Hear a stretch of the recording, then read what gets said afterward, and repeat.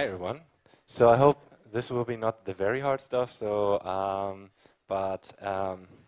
yeah, we will try to entertain you as well.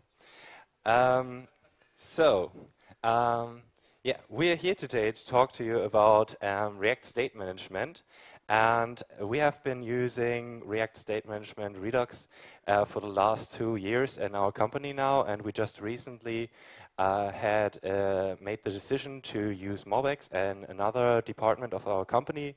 And yeah, we had a lot of discussions about this. Why should we do it, and how we should do it, and should we stay with Redux? Should we try Mobex? And we are always trying something new, and we had a lot of arguments about it, why we should use it. And we just wanted to share that with you because our web applications are getting ever more complex, as you might have noticed. And yeah, choosing the right state management for you, for your project, should be not the biggest concern for you when doing a new project. So we hope we can make React State Management great for you again and not be a big pain. So, just a short introduction. I'm Westphal. I've been a software engineer for the last 2.5 years at About You now, and just recently I started working as the tech evangelist and tech event manager at About You. And yeah, now I'm trying to spread the knowledge and our experiences that we make in our company and talk about it. Hi, I'm also Amir. I've been the lead developer of mobile application at About You. I'm also here to share some experiences that we got through these years working with different state management in a larger scale application, and hopefully give you some insight on that. Okay, so what we want to do here is I will try to talk about the different ways to handle your state in a React app in general, and just comparing the ways that you can do that. And then Amir will give you some insights of what we've learned in the last 2 years using Redux and how you can improve some stuff in Redux. Before we start, I just wanted to get a short show of hands. Who of you is using React? What a surprise. Okay, no surprise there. So who is using React with Redux? Oh, that's more than I thought. Who's using it with Mobex, like mainly? That's, yeah, the minority. Who is using it with the usual, like the normal state handling of React? Wow, there's actually people doing that, okay. Great, good. Okay, so I actually want to start off with that, and I don't want to get into that because I think, as we saw here, everyone knows React and there's not a lot to it. So basically, if you have the normal way to handle your state, you have all these components and you have child components of them, and whenever you want to pass down your state, you will have to do that via the props, and you will pass them down to the child components. And if something changes in that one of those child components, you actually have to declare a handle function, which will then enable you to pass that, to bubble all that state up all the way to the root element where you actually came from with that state. And that gets even more confusing if you add another component somewhere on the way. And I know this is like a really small example, but you can already see how messy this gets at some point. And so that is that. And with Mobex, you actually have a store where you can have a state in it, and that state can have derivations, which can be really anything that computes your data. So you have those computed values, but also a variety of other things. And all of those, like the state and as well as those derivations, can then be observed by certain reactions. Those reactions can also be a variety of things, not just your components, but also, for example, a console logging stuff, and also some external dependencies that you can trigger. And each of those reactions can then itself trigger an action and update the state for itself. And that way you can have this closed circle. And the cool thing about that is that these reactions are actually triggering not just implicitly, like you don't have to fire an action as you would do in Redux, but those can actually mutate the state right away, and that way it's way easier to handle that, or it's way more approachable, as I think. So I know this sounds really abstract for the people that haven't been looked into MobX yet, and that is for a reason, and I want to quote the MobX documentation here.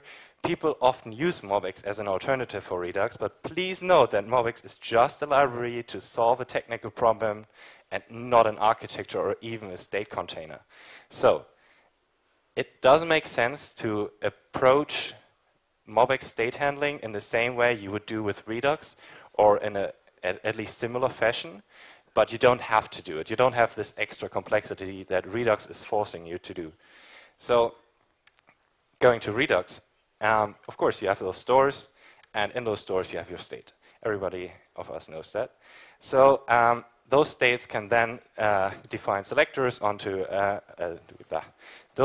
your components can then define selectors to access a certain part of your state, and each component can trigger actions with a type and a payload to that, and that action then goes into a reducer, and the reducer will get the current state and update the state accordingly to the type of your action and the payload.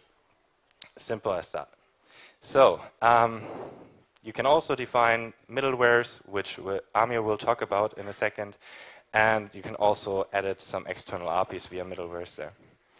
So talking about the location of your state. So of course in React you have your state in the components. So even if every component can have its state for itself, you definitely have one single source of truth where the state is living, and that actually can also be true for MobX. So in MobX you can have the same thing, so you can have your state as well as you can have it globally, you can also have it in your local component, as you can have multiple stores. Even though that is not advised, and they also advise you to do it as you would do it in Redux, to have just one single store. So if you're using multiple stores, you can do that. It doesn't force you to have one single store, but it is supposed, it's recommended to do it in a one single store. And with Redux, we also have this one single store approach, where you have one centralized way of storing your state. Also, what I just found out, you can also have multiple stores in Redux. It's just not really, it's really, really bad if you do that. Yeah, just saying you can do that in Redux as well. Okay, so mutability. We actually had kind of a discussion on that. So in React, is the state of a React component mutable or immutable? Raise your hands if you think it's mutable. Okay, 1, 2, 3, 4. There's some more getting there. Okay, but the majority thinks it's immutable. Okay, that's also after some discussion what we figured. And we said that, okay, even though you can mutate your state in your component directly, React will not notice it. And that way we said, okay, it's immutable because every time this is weird with the voice. Okay, so every time you use setState in your component to update your state, you will have an immutable state, and it will update the entire state. So with MobX, you actually have the ability to directly access your state and edit it, but you can also configure it in a way to enforce actions, and that way have the same approach that Redux actually is forcing you by default on it. And that's actually really useful if you have larger projects, so you can start off with really smaller ones and then go to that pattern as well. So Redux is immutable. That's the basic concept of Redux. You have actions that update your state with payload, and yeah, that's just the pattern that it's following. So the community with React is obviously the biggest ones, because the other ones are just additions to that. And you have a lot of support, and you have actually so many libraries and so many problem solutions to anything you can really think of. And that is different with MobX. So MobX is actually not really way younger than Redux. I think there's like the release of version 1.0 is like 3 or 4 months apart, but it has just recently become a bit more of a phenomenon in the past few months or year. And then there's Redux. That's obviously has quite a large community, and you can find solutions and any library for a lot of things there, and it's I think it's the most approachable thing if you have any problems there, and you can share it with the community. So performance, we don't have any metrics here, just by our feeling we try to define of how good this is, and so React out of the box is good, like we take that as a standard. You can do a lot of improvements on the way that the React state handling works and when it is updated. But MobX actually out of the box works a lot better performance-wise, and you can still do a lot of the improvements you could do for the React. You could also do for MobX. So try to figure out when your state actually has has a valid change that you want to trigger, and then update the component only then. And Redux is not as performant as MobX, but you can also do a lot of stuff that Amir will talk about in a second to improve that. Okay, so the main topic, I think, whenever you ask someone, why should I use Redux over MobX, is the logging. So I think just starting off with React, there is, of course, the React Dev tools, and you can inspect and update all of the, you can update the state and inspect the state and your props of any component. Additionally to that, in MobX Dev tools, you can inspect all the observers and observables. You can track reactions and actions, and you have a nice log of anything that happened in your actions and reactions. And you can actually inspect the MobX state tree, which is really great for larger applications. So MobX, Redux logging. Obviously, that's always the point if anybody says that. So you can inspect every state and any action payload all the time. You have this time travel where you can actually go back in time and go to a certain state of your application and see what it was like back then. And you can actually also import other states into your application. For example, if a user has some problem, you can ask them. I've never heard of anyone doing that, but in theory, you could ask them to send you their state, and then you could debug that. But I've never heard of that, that anyone would do that. And so if you also what's great is if you change a reducer, for example, each staged action in your current application will get updated right away, and you can see what happened with this new reducer. Okay, so just if you approach a new project, you should always consider two things, I think. So, of course, all of those things I've talked about just now, but also I think the learning curve is really important. So if you think about the native way that React is handling state, that's really approachable, and you will have to learn about that in MobX and Redux as well. So the learning curve is not as steep, even though I think that React has quite a learning curve for beginners. But it just doesn't. I think it doesn't scale really well with bigger and really complex applications. But with MobX, that actually changes. So MobX is really approachable because it doesn't enforce all those extra patterns on you, and you can really easily get started with MobX. So that way, the learning curve is a bit steeper, as you have to know about observables, observers, and all this stuff, and the actions. But it's way more approachable than Redux. And it can handle quite complex applications as well. So then you can actually, as I said, enforce actions in Redux, in MobX, which adds an extra layer of complexity on it, because you are mostly will follow the same patterns that Redux is using, but as you already mostly learned MobX from the ground up and you haven't used that before, it's not as hard of a learning curve as you would have with Redux. And that actually scales quite good for way more complex applications then. So Redux I think, has the steepest learning curve. So especially if you're completely new to React and Redux, this will have quite a could be quite a challenge. But of course, as it uses all these patterns to structure your state and everything, it also is really capable for really complex applications. And as a recommendation, I would always start off with the normal state handling, and then maybe for smaller projects go with MobX. And if you have really large-scale projects, you should go right away with Redux. So Redux has been used by us for the last 2 years now, and Amir will now share some insights with you that we have gained. Okay, thank you. So I've prepared some logos for you here. So as you can see, it seems like we are talking about electrons and atomic bombs, and bonds, not bombs, sorry. But in fact, React is much more complex than that. So let's talk about React.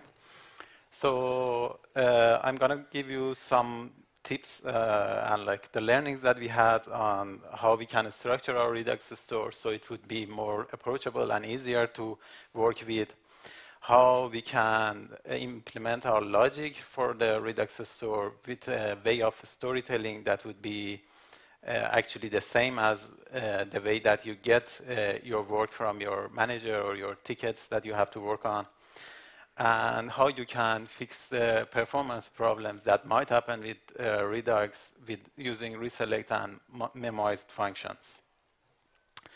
So the first thing we have to keep in mind that computers can always read our code. It doesn't matter how we are writing them, as long as there is no error, the computers can execute that. But the problem for us is to working with other humans and other developers. So we have to keep in mind that we have to have a structure that is scalable, and it is easy for other people to jump into and work with you and understand what you have written down. So for example, here we have a state tree of a Redux application. Basically, whenever we start a new application, the state would be a simple, just a reducer. Then as time grows and our application grows, the state would increase in complexity, and we have to start separating these different parts and different entities of our state into different reducers using combined reducers. And whenever those parts also increase in complexity, we have to add we have to break them down even more, and if needed, again, even more. So for example, with this approach, if we have a problem in, for example, one of our products or a product page that we have, we already know where to look for it and where can we find the bug that there is in our application. So in that way, it really helps to speed up actually the development and finding the bugs. And also, so we talked about how we structure our data in Redux store, but the point is in a real-world application, normally we are not getting all of your data as you want it, because the API you are working with, it's not only intended for you, probably it's intended for a lot of applications, so they are not working exactly as you hoped they would. So for example, here we have a product endpoint. It gives us a list of products. Then we have a category endpoint that gives us a category ID that has a list of products. And as we can see, it already has some redundant parts. And also then we get a sorting endpoint that with machine learning, our BI team is working on it and like trying to sort a product that might be more valuable to the user on top. So right now we are only working for showing a product, but we have the data to show that product in 3 different parts. And if we save this data in our store, it would be way more complicated for the front-end logic to show that data. So what we can do here is to normalize and have a structure that actually makes sense for us in the front-end part, and just make all of this data into one data that we can use. Here's an example for that. So we have our products.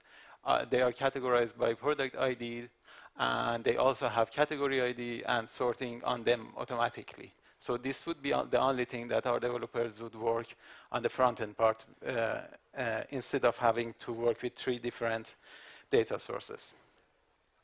So we talked about how we can structure our data, but this is only the structure part of our Redux application.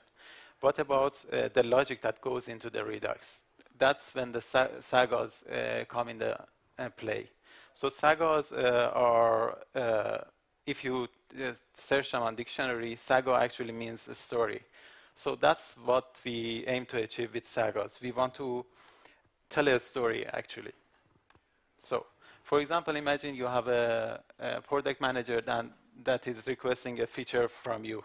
He actually looks like my product manager, except that he's a bit more taller. He's 2 meters tall and like a rugby player. So I always want to do whatever he asks me to do, and don't do anything extra, and make sure that everything that is requested is actually implemented in the application. So for example, here we want an onboarding feature in our application.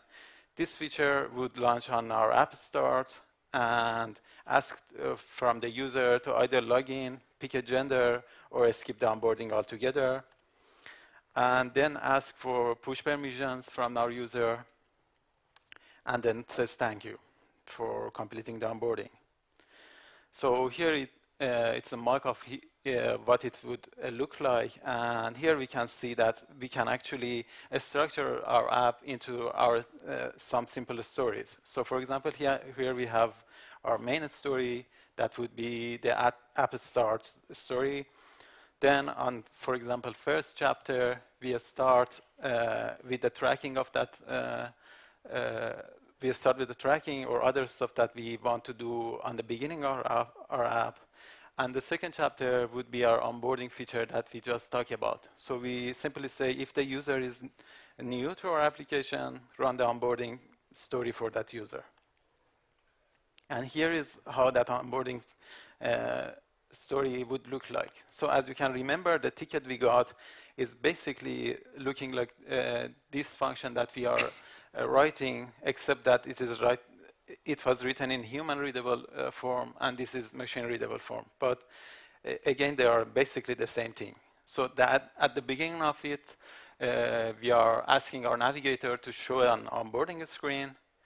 Then we hit the race, and race is actually, we are just waiting for a user to do an action. For example, as we can remember, we wanted from our user to either log in into our application, pick a gender, or skip the onboarding. So we wait here, and when the user do one of these actions, we actually have the winner for our race, and it goes into our user choice. So in the next lines, we can see, we can say, if the user has picked a gender or user logged into our application, just says thanks as our ticket wanted from us. Otherwise, just remember to ask later this information from the user. And then at the end, we are asking the user for push permissions. This is also another sub-story that runs, and when it is finished, we are finished with our onboarding story, and we can continue with our main story, which would be our application story completely. So this is how we also can simplify the logic that goes into our Redux store. So we have the structure, we have the logic, but we also need to keep it performant. So what can actually decrease the performance of a React application?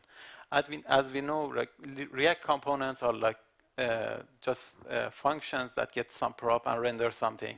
And if those prop changes, they render something else, or they render something exactly the same, even though the prop might change.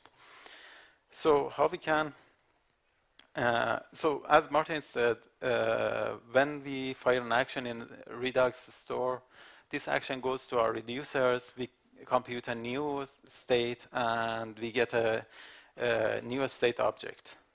This is how we connect our state to our React component with a map state to prop.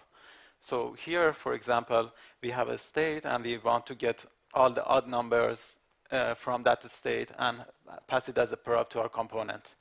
This seems fairly simple, and the selector for that state is just get odd numbers here, that just filtering and getting all the odd numbers from our state. But there is a problem here. The problem is that filter function. Because every time we fire an action in store, this get odd numbers would fire again, and we filter again through our list of numbers. And every time we filter through the list of numbers, we get a new array. So first time we get the first array, and second time we get the second array. But this array looks the same, but they are not actually the same, because filter always returns a new reference. And this new reference for React is a problem, because React doesn't look into your object. It just checks the reference. If they are the same, it doesn't render. If they have changed the reference, then it triggers a re-render. And that can actually decrease our performance quite a lot. So to fix this problem, the only thing we have to do is that our getOddNumbers function shouldn't return a new array every time if nothing has changed. And there is already a solution for that. It is called memoization. So basically, we just call that function once and save the return value of that function into memory.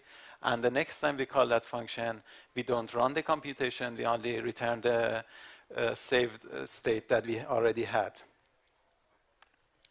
So here is reselect. Reselect is a library that actually does memoization for us in selectors, and it is very simple to use, and we think it's a good solution to solve that problem in Redux for us.